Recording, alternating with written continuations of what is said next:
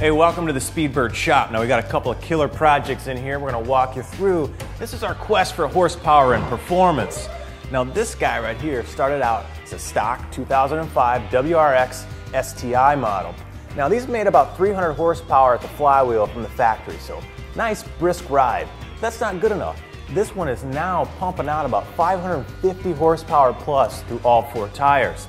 Now it starts with a bigger turbo sitting down here.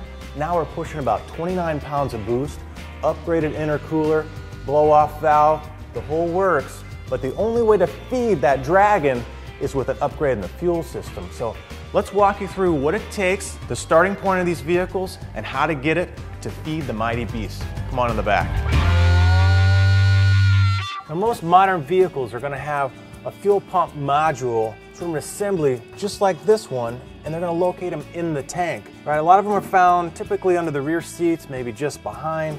But what the in-tank fuel pump assembly does, especially on high pressure fuel like EFI, is one, putting the pump anywhere upstream. Pumps are made to push, not pull, so all that pulling up to the pump, you can get cavitation. So you can ruin a pump and you can have other issues.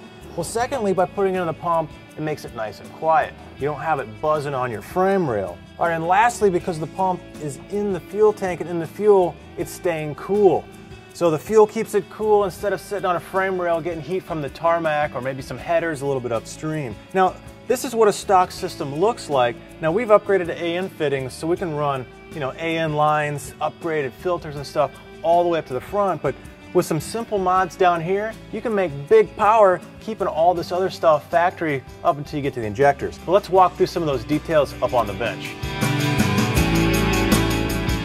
All right, let's get this thing up here so you can see it. Now this is pretty typical of what you're going to see for an assembly system inside a tank in modern cars. So you've got a hanger here. It's going to mount your pump, right? You're going to have your sock filter down here. There's going to be a return line for the system, and this is your sensor for your fuel gauge so you can see if you're running out of fuel or not. Now what's awesome about these, we talked about some of the benefits of an in-tank, is you can upgrade them super easy. Now Aeromotive has these fantastic turbine style pumps. These come in different sizes, different configurations, so whatever vehicle you have, they have one that you can literally just plug and play right into your stock system, and technically you can double the amount of power you can get from your engine. Now you're not going to make horsepower with just a pump. You're going to have injectors because they're going to restrict, right? This pump started out 130, 155 liters per hour. With the upgrade, now I'm at 340.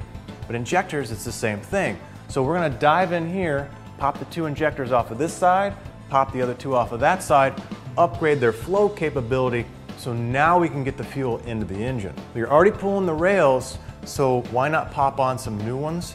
Billet, higher flow, better capability, all the fittings that go with it, along with even your high flow, pressure regulator. This guy's going to help dampen all those pulses in the system. So each injector needs to see a solid pressure across that whole rail. This guy right here is going to do it. Now you want to monitor it, plug this guy in, comes with the kit. This is their equalizer. It's a liquid filled fuel pressure gauge. That comes with it. So everything you need to plug and play, you literally pop the pump in, don't change anything, and when you get up to the front, you got some adapters for your feet in and your feet out, and you're done. Now a cool upgrade that they do is they actually go from a series, so you got fuel coming into one rail, into the other rail, and back to your tank. They actually do it in parallel. So what we'll do is come in with a Y direction, split them back together on the other side, so you've separated the two halves. So now your fuel flow lowers as far as speed per rail, a little bit better dynamics, lets the turn go into the injectors a little bit, then they bring it back together, tie back into your stock system. So this is a great way to do the upgrades to support just about anything you want to do on one of these rides. Now, let's say you want to do something more race-like, something custom, old school. You want to do a swap? Let me show you another project. We'll walk you through that. All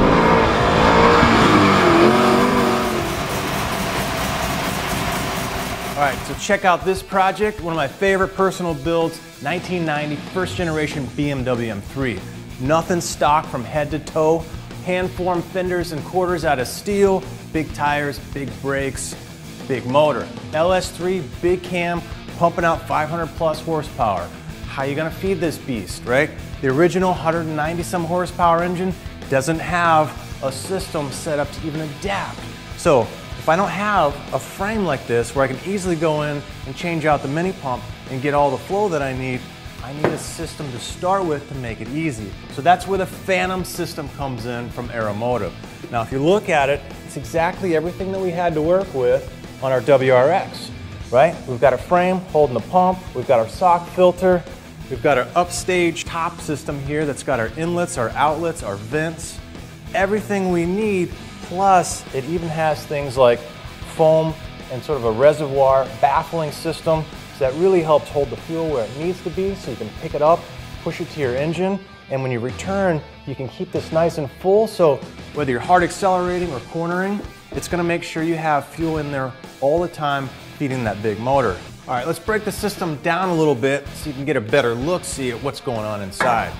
So this is your basic top, right? So on this system, we got a 340 pump, just like we had in our WRX. That'll support 700 to 1,000 horsepower, depending on if you're forced induction, EFI, or even carbureted.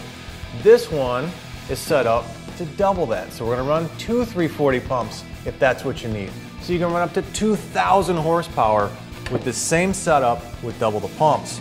So if you look at it, we got our top section here, all billet aluminum. We've got our connectors, our wiring right here. So you can pass through all of your pump connections. All of it's sealed, all of it fuel safe. We've got a stainless steel hanger here. All you need to do is cut it to the length you need, the depth that you want. This one has 2 pump outlets and a return, which is kind of slick. This has sort of a duckbill on it. This actually helps the return fuel not pelt and create a lot of aeration, because that's not what you want in your tank. So everything is nice and non-frothy. Of course, your connectors, and at the heart of the system, obviously, is the pumps. So you can start with a 200, or you can do like we have, a 340. You can go 2 340s for twice the flow, or you can even get it for flex fuel if you're running E85. Now, what's really magical about this system is you don't have to do any welding, any major fabrication. The right diameter hole saw, scan over your tank for someplace deep enough for your module to sit in. It doesn't even have to be that flat. This amazing gasket system here, you can see how much crushability it has. You can go over uneven surfaces with no problem and get it to seal. Once you got your spot, a hole saw, punch out the hole. Now you can use this guy here, which is pretty darn clever. It's basically a guiding tool for a lot of the other operations. You set that in there, into your hole. Now you can use these hole locations to get your pattern just like this. Now, if you want to come by with a ruler, you're going to come down in here and just kind of measure your depth. So that's going to set not only your pump depth, but your baffling system. So I can take that same measurement, I can cut off the top of this, and with the same sort of tool, right, I can scrunch this down and I can feed it right through there. It's got a nice radius. Let that thing pop back open. You're ready to drop in your whole pump module, bolt it down, you're ready to go. Now once this tank is out of the car, sitting on a bench, you can get this done in about an hour, which is pretty amazing. Now just a safety tip, start with a new tank if you can, because you got gas vapors in there that could explode if you get some sparks, or have your tank professionally cleaned, which is a good idea anyways. All right, check out Aeromotive for any fuel system needs, from mild to wild, carbureted, EFI, or even forced induction.